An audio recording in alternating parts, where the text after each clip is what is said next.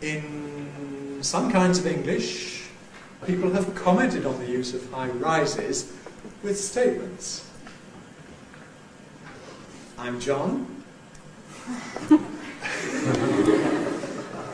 In a restaurant you'll be greeted with, hi, I'm Kathy. I'm your waitress tonight. A rise each time, a high rise, as if she's seeking your agreement to this statement. Hi, I'm Joan. I'm Joan. This is where I live. This is our Barbie. Why don't you come in? Have a prawn. All of these things with rising tones. Again, a sort of suggestion that we're putting forward these statements hesitantly. We want you to agree. So it's a kind of way of being polite. Instead of asserting this, that, the next, which you've got to take, we say this, that, the next, and you have to agree and accept each of these statements one after another.